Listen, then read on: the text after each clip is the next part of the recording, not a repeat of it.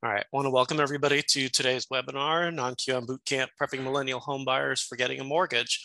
My name is Carl Holman. I'm the Manager of Communications here at A&D Mortgage. I recognize a few people who are coming in, so you're used to the ground rules, but I'll cover them for those who have not been here in the past. I do see a raised hand. I appreciate somebody getting to that a little ahead of schedule. So just very quickly, the rules that we have here. We are disabling microphones and cameras so that we get a clean recording. So I'll answer the first question that we always get, which is, do we get recordings? And the answer to that is yes. And then we ask that you use the Q&A panel to type in your questions. Feel free to go ahead and type them during the webinar, but we won't answer them until we get to the formal end of the presentation part. And then I would just ask if you could turn off your cell phones. That way you've got full concentration on what's happening and what we're going to be discussing today. And as we mentioned, today we're going to be talking about millennial home buyers. So we thought it would be good to go right to a millennial who works here at the company. He's one of our top performers over on the West Coast. His name's Michael Parker.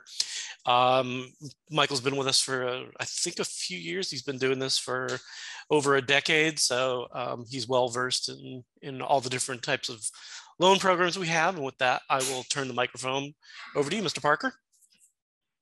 Carl, thank you so much for that introduction. I truly appreciate it. Just to welcome everyone, and I hope everyone had a happy 4th of July yesterday. So I'm gonna kind of dive right into this.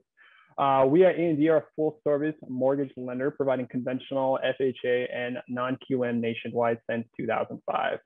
Imperial Fund is actually a partnership with us and has played a vital role in our thriving expansion throughout the years. Despite the current market conditions, as everyone has seen, being one of the few companies that issue non-QM securities, A&D has become a leader in setting the stage and tone for non-QM market with our innovative products and providing home buyer opportunities, not only for the self-employed and millennials, but across the credit spectrum. So as you can see, we have a huge footprint across the nationwide. We are licensed in 26 states, welcoming Rhode Island, Delaware, and Nebraska being the newest to our family. And 40 of the 50 states do not require a license if it is a business purpose loan. For those of you that are not familiar with that, if it is an investment purchase or refinance and you are not licensed in that state, anything that has a little asterisk next to that on that map, then you will have the ability to do that loan there. Now, what makes us different? So our slogan is the power of yes. Giving all the borrowers the ability to obtain a mortgage with our innovative products, as well as our new LOS system that we just recently launched, and our loan process that is streamlined and efficient. Millennials, and everyone knows the generation of millennials from 1981 to 1996. For those of you who might be thinking how old I am, I'm actually 30 years old, born in 1992. I was actually doing mortgages about 3 years after the 2008 mortgage crisis. There is a poll that just popped up too for everyone. If everyone wants to take that poll so we can kind of get an idea of those questions as well.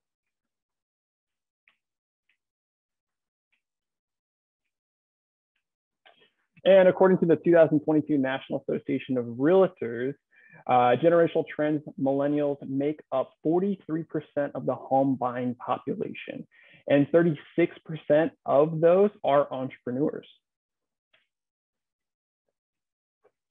So at the age of 30, 42% of millennials actually owned homes compared to the Gen X, who had owned 50%, or 50% of them owning at the age of 30.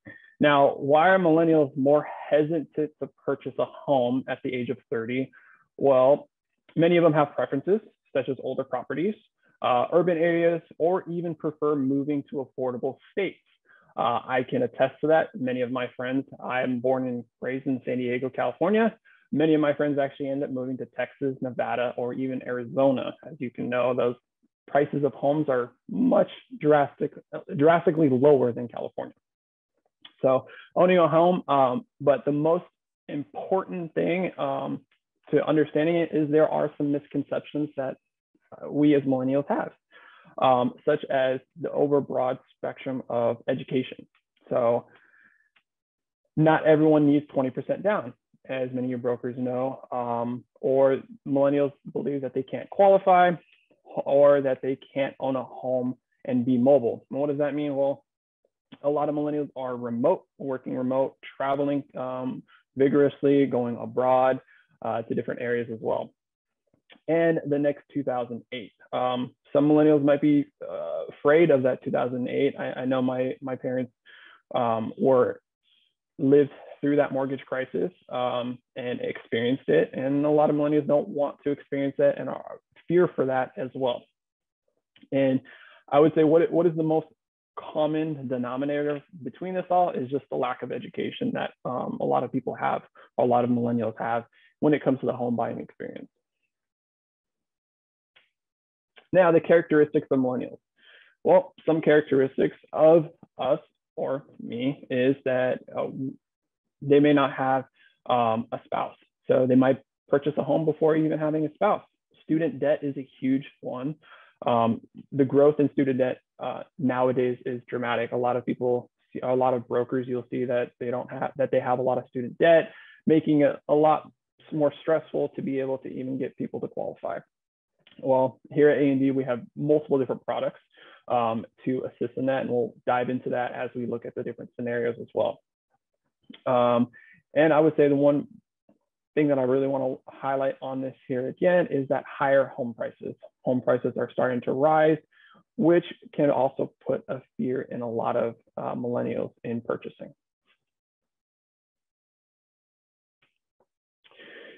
Millennials need different property types.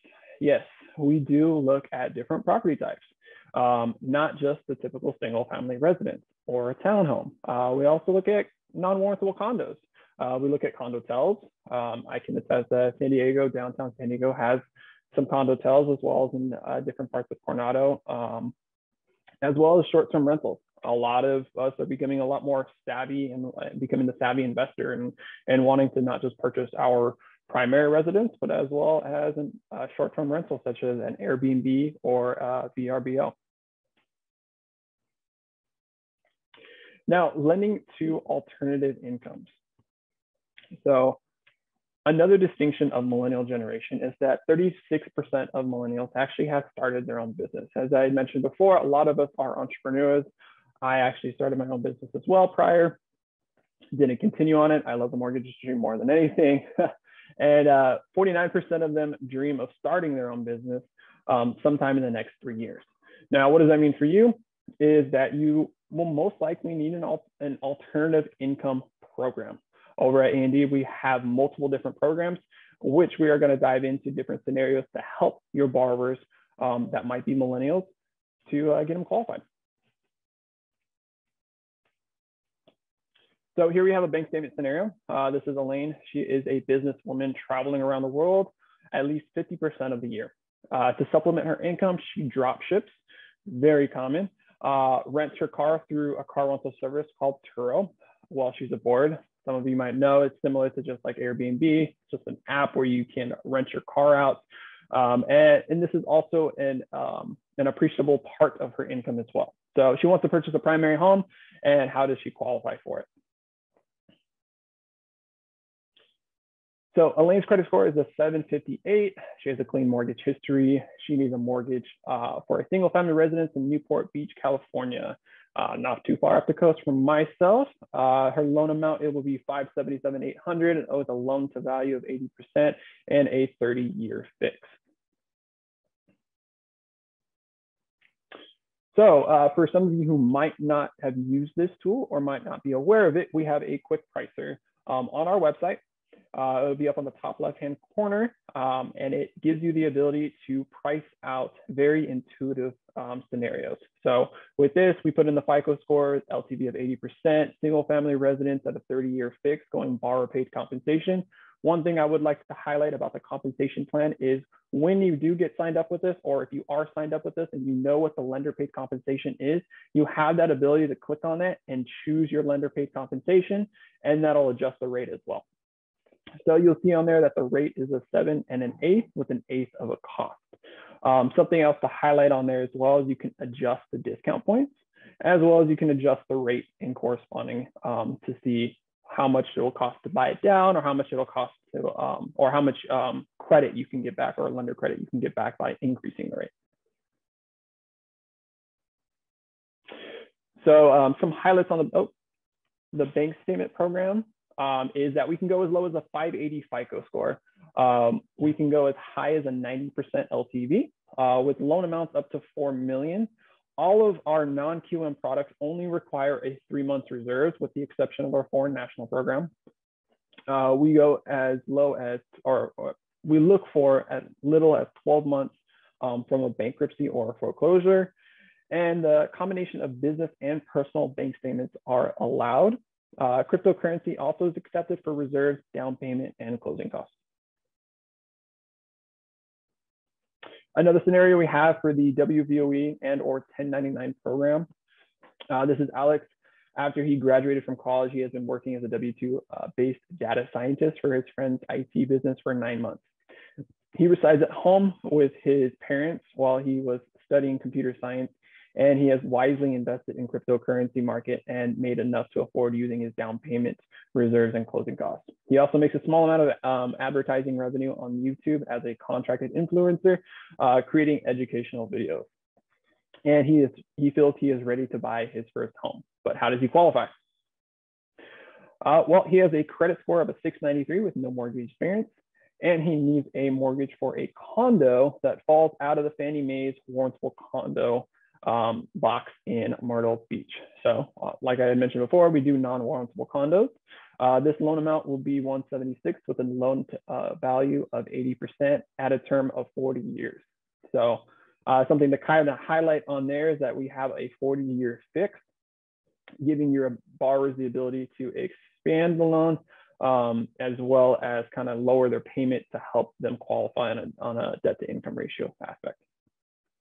So plugging it into our quick pricer on our website with the condo at 80% and a 693 FICO score using our WVOE program puts us at an 8.49 par going borrower paid. So some highlights with the WVOE as well as 1099 program is we go as low as 580, up to 80% loan to value for the WVOE, and up to 90% LTV for the 1099 program. Loan amounts up to $4 million. And one of the other things that I truly love to highlight is that we allow the DTI to go to 55% max, something that is a lot more common now with interest rates spiking up, as well as not being able to run DU. As you know, non-QM does not need to be ran with DU. So 55% max. We do allow cash out. A completed Fannie Mae form, excuse me, with a 1005 for a 2-year history with the same employer, and cryptocurrencies accepted for reserve, down payment, and closing costs. All righty, jump over to the questions portions.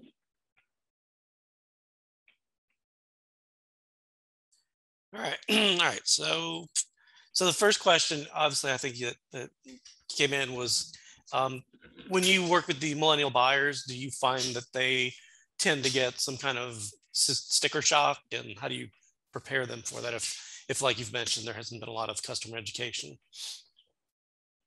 I apologize. You said sticker shock? Yeah, the sticker shock question. Oh, you mean payment shock? Mm-hmm. Yeah. So in our guidelines, it doesn't necessarily state that we do have payment shock. To kind of give an example, I am currently working on an individual who is a millennial, doing a bank statement loan, purchasing a $900,000 home at an 85% loan to value. He rents currently. Technically, Fannie Mae guidelines, you would most likely get payment shock on this, but his debt to income ratio is at a 40%. So payment shock is up to the underwriter's discretion. I would say in most cases, if you're at a low DTI, we wouldn't be looking at payment shock there. Okay. Question about the crypto from Sean. Does it have to be liquidated before they can use it? Liquidated, yes. So it has to be in the form of a full dollar amount and we have different, you can use, what are the different, crypto.com, and it has to be seasoned as well. So we have to see the seasonings, that it's been in there for a while, that they've owned it for a certain period of time, that sort of thing. I believe it's 60-day seasoning. Yes, 60-day seasoning, same concept as bank statements. If you're using the bank statements for closing costs and reserves. Okay. We have a question from Leon. What's the housing expense ratio for these programs? So we necessarily don't really look at the housing expense ratio. Just think about it as a debt to income ratio. We only look at the DTI. If you're at an 80% loan to value, then we can go as high as a 55% DTI.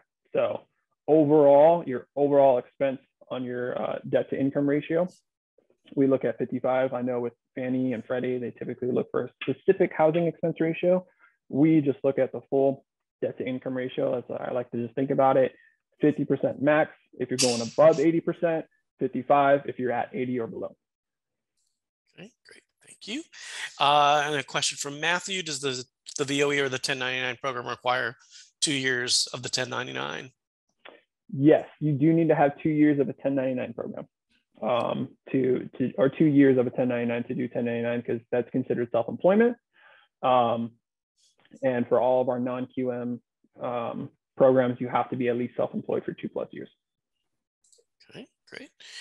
Question from Muhammad about whether do the foreign nationals qualify for any of these programs, or how do you deal with millennial home buyers that are foreign nationals? So foreign nationals, all of our foreign national program is investment only. So it's going to be an investment property going DSCR program, which is the debt service coverage ratio, or a full doc. It does have specific requirements as to, we do need to have, you have owned a home in the current residence of which you reside in prior outside of the country, and then purchasing an investment property within the country as well. But if you have more questions in regards to the foreign national programs, feel free to reach out to me. We have done it in a case by case where we can go about it in different ways to get people qualified when they're foreign nationals. Okay. Can you go over marketing strategies? Yeah. How do you reach this group? Obviously, social media is obviously large with them.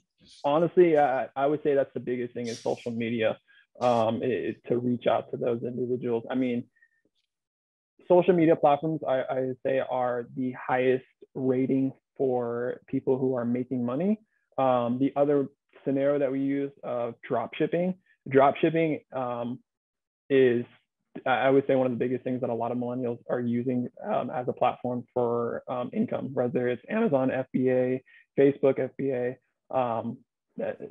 They're making a lot of money doing this, and they're not aware that they could purchase a home with this sort of income. So I would say the best plan of action to market millennials would be Instagram, Facebook, and essentially just getting them educated. You know, a lot of my friends reach out to me for education purposes on mortgages themselves.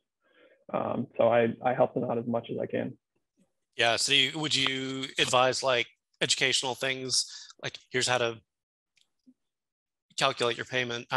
Here's how you calculate your DTI, how to save money, you know, for a down payment, those kinds of strategies. Like the basics, like what kind of credit score do you need? How much down payment do you need? I would say those are the two scariest things: down payment, credit, and what a payment would look like. I would say those are the biggest things that people would need to help millennials understand the home buying process. Okay. How do you calculate the income on the condos? Do you use short-term rental income or long-term rental income from the appraisal? So if you're getting, I'm assuming, Kenneth, you're responding, if you're using a condo as an investment property, or long-term rental income from the appraisal. What we actually use is what I like to say, the actual rent. So if you have an Airbnb property, at least 12 months worth we can take that 12 months from the Airbnb, what that property made, and then we'll just average it out over those 12 months. So we always take the actual rent. Now, if you have a client buying a property and the lease or 1007 off the appraisal, actually what, and you can get a rent or a lease agreement executed, and we can use that subside for the rent to offset any mortgage. Okay. We had a follow-up question from Zeke about the crypto, about whether it must be sold and liquidated in order to use. Borrowers can't pay in crypto, and can they bypass the seasoning period and wire it directly to the closing? So in regards to crypto and liquidating, it does need to be liquidated into an account, a wallet. Myself, I use crypto.com, so you would have to liquidate it and put it into your wallet. From there, you can wire it to escrow. In regards to the seasoning period, the only thing I can really say to that is A&D does allow exceptions. So I would say if you have a specific scenario that you want to talk about, feel free to, we can go over it more in depth as to what the scenario that your client might have, whether what kind of cryptocurrencies they have, or what they need to liquidate, what do they need to sell off, how much they're going to have, and what's going to be actually used for down payment and closing costs. But typically we do require the same as bank statements, but not to say that we wouldn't be able to, whatever particular situation that you have, we wouldn't be able to do it. So I would say go ahead and feel free to reach out to me directly if you want to further talk about that, Zeke. And you'll get an email out tomorrow that will have Michael's contact information for everybody who's registered for this webinar. So you'll be able to reach out to him. There is a question here about having marketing materials in Spanish. We don't currently have it, but we do have it on our radar to start translating. As I recall, there's a requirement from a legal compliance standpoint that if you offer marketing materials in Spanish, you have to have all the other documentation in Spanish. And we don't have that, I believe, at this point. But we'll be working in tandem with our compliance department to put that on the radar. Question from Bianca: what information do you need for the VOE 1099? Which 1099, you just need 2 years worth of 1099. WVOE, you just need a Fannie Mae 1005 form filled out. And for the Fannie Mae, or for the WVOE program, you don't need bank statement, or you don't need pay stubs, W-2s, or tax returns. You just need the Fannie Mae 1005 form. For the 1099, you just need 2 years worth of 1099. No licensed, or sorry, no letter from CPAs or tax attorneys? Nope.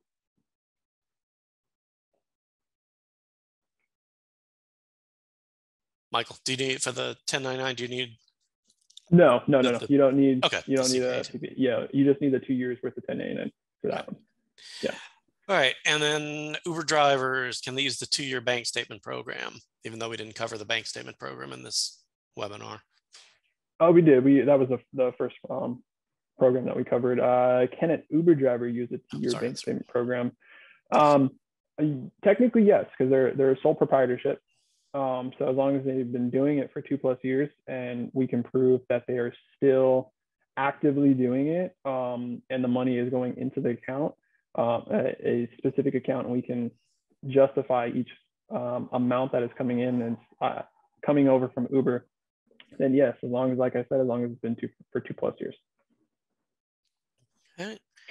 How do you sell a borrower on an interest rate in the high 7s and 8s? Sometimes they feel like the clients would rather prep their taxes properly before take a 4-year fix at 8.25. Yeah, that's a good question, Kimberly. So how do you sell that to a millennial? That is a really good question. You know, some people would rather prep their taxes. To be completely honest, I haven't come across a broker and or client that would rather prep their taxes properly for 2 years to be able to qualify, as opposed to taking a 7 or 8% interest rate. I truly believe that these rates aren't going to stay the same we don't know how long they're going to be here, but I don't truly believe that they will be here for X amount of years. But selling an interest rate at that high, and essentially it's really not that high. It's just everyone was so inclined to 2020 when COVID hit that interest rates were just astronomically low. And now we're just coming back to reality as to what rates can be. You know, you don't want to pay taxes, but then again, you don't want to pay for a higher interest rate. It's got to be, and this is just my complete out opinion, it's got to be one or the other. You know, either you're going to pay for your taxes or you're going to pay for the interest rate. And a lot of the times people will take the higher interest rate, and we have interest only programs as well. I would say the high dollar deals that I do with a lot of my brokers, from $1 million to $2 million, a lot of the times they take an interest only program on a 30 or 40-year fix. Keep in mind with me saying that, with a 30-year fix, it is a 10 and 20. So you have to qualify up to 20-year, as well as the 40 is a 10 and 30. So it's just a matter of justifying whether they want to pay for the taxes or whether they want to pay for the higher interest rate just to get them qualified based off of a self-employed program. You know, that's just the approach, or they pay to buy the rate down a little bit. But overall, I mean, there are options to try and suit the client or the borrower's needs, whether it's a lower payment or an extended payment going 40 years. Okay. Yeah, so there's a question again, in terms of using a crypto wallet to show the seasoning. They feel that it might be a little misleading, but do you want to clarify that again, so, just on the crypto? So if you have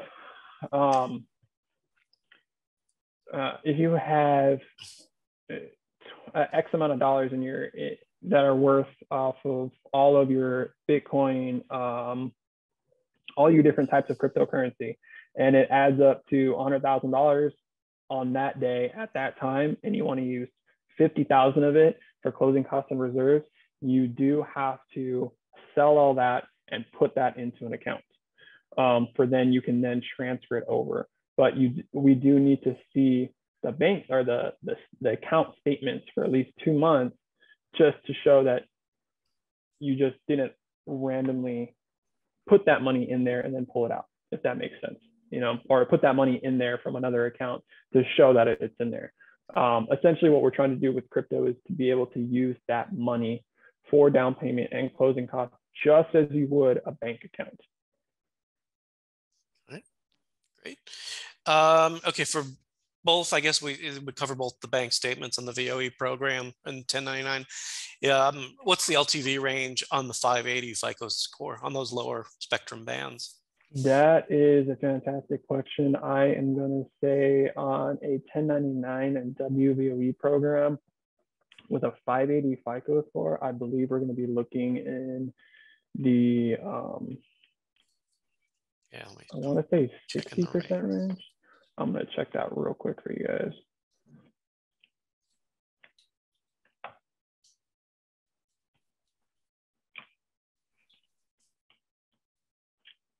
And it just also, if you guys want to write this down, for those of which you can always go to check out our matrices, is go to 80mortgage.com/rates.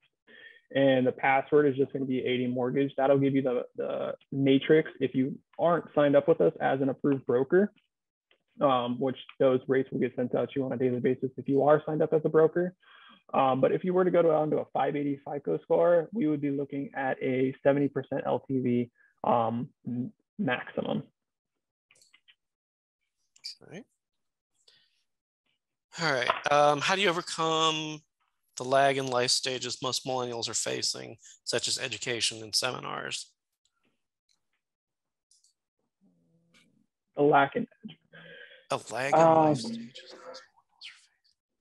Maybe the question is about, I guess, buyer maturity, which is sort of what you were. Got it. So how do you overcome the lag in life stages? Okay. And most millennials are facing education seminars. Yeah. The fact that they mostly live with their parents. Okay, it was getting towards. Yeah, I completely understand with that. I would say, yeah, education seminars. You know, a lot of, I would say they're making money, potentially not even using it in the right way, maybe. But it all boils down to, like you said, the education and the approach of giving them the ability to get help. So whether it be from brokers, agents, because buying a house is not just a one-step process. You have brokers involved, you have real estate agents involved, and just making sure they are fully aware of the process. I mean, I'm in the process of purchasing a home right now, and I'm in the mortgage industry, and it still can be stressful. So just kind of putting them in their shoes, that it's a stressful situation. None of us are educated going through high school, credit history or credit, understanding credit, and that sort of thing. So it can be a stressful process. And I would say, like you said, the best thing is educational and seminars. Yeah. Okay. Question about what about cold storage crypto? Cold storage. That's interesting. I've never heard of that term before. I've never heard of that either. The only thing that I could potentially think that you're thinking of cold storage is that it's been sitting there for a while and there's no purchasing or selling off, and it's just sitting there. So I would say if that's the case, then it would be just the same as if it's a bank statement and I have a savings account with $100,000 in it and I haven't touched it, and it's just incurring interest over the time, or it's depreciating as crypto might be. So I have it on a USB drive off, so it can't get hacked. Got it. So in other words, you have it on a USB drive, it's in a wallet, then that should be fine. That shouldn't be an issue. That's smart. You have it offline. Yeah, that should not be an issue then. As long as we can see that it's any transaction history. Obviously, you probably won't have any transaction history. But yeah, that should be fine. That as long as we're basically looking for the same thing as if we would for bank statements. Money coming in, money going out. Has it been sitting there for longer than 60 days? If it has, then we're good. Okay. Many lenders, question from Kimberly about noticing that a lot of lenders are doing non-QM programs. From our experience, to stay competitive and keep the clients from shopping, do we typically go borrower paid, particularly for loan amounts between 1 and 2 million? I would say 9 out of 10 times, all of my brokers that do anywhere between $1 million to $2 million loan amounts will typically go borrower paid. I will say what they will do is, say the interest rate comes out to 7.25, or let's just say 7 1/8 with 1/8 of a credit. A lot of my brokers will increase the interest rate, sell them on an increased interest rate with a lender credit of, for example, just for lack of number's sake, say the lender credit is 0.5 point, and the interest rate is 7.75 with a 0.5 point credit, then they'll just charge an extra 0.5 point on top of that. You'll see that credit obviously deducted in the closing costs on the loan estimate on the second page. But I would say 9 times out of 10, most of the time they'll go borrower paid with these instances, especially with the higher loan amounts. Okay, great question. All right, I see Zeke's got his hand up. Let me unmute him for a second if there's something he wanted to ask. All right, hey Zeke, if you want to unmute yourself, go ahead and ask the question you had. Yeah, that was a mistake. I figured out how to ask the question. Got it. Okay, great. Thanks. Okay, so lower. Okay, well, we'll give questions a few more minutes to percolate. I'll go ahead and cover the kind of the closeout here of the webinar, and we'll see if we get any more last minute questions. So as Michael's indicated, he's talked a few times now about Quick Pricer. We have been developing a lot of technology over the last 6 months or so, really aimed at helping brokers expand their pipeline and work faster and better with us.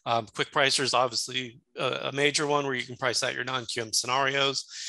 We've also built a centralized appraisal center where you can manage upwards of 24 AMCs that we have currently approved to work with us. So you won't have to go off to 25 different websites and go fill out and become partners with all of them. You can house it all in one central location. And we also have AD Studio, which is similar to Canva. It's a web-based marketing platform where you can go in and create an account, load up your picture, put in all your contact information, your corporate branding colors, and then it'll auto-populate into existing templates for social media, email, product flyers, and then you can go in there and kind of tweak them as you see fit. And then either email them out, print them, take them to a trade show, hand them out at open houses, whatever your needs are at the time. So that's also available directly from the homepage. Broker education is a huge thing with us, both in terms of helping you guys understand how to work with us as well as our technology. We do these every week at 1 o'clock East Coast Standard Time. So next week, we're going to have an open forum with our broker support team. So if you're a regular participant of these, go ahead and prep any questions you may have on working with something like Automated Decision Maker or Appraisal Center or some other tech platforms, or you have general questions about our loan programs. That can't wait for some of the other webinars we've got coming up. We are going to do a deep dive with the folks that created AD Studio. We did this earlier in the year and it was pretty popular, so we brought it back by demand. So again, we'll show you the ins and outs on how to build different things within AD Studio. We get a lot of requests for an overview of the different programs that we offer here at A&D, so we'll be doing that on the 26th.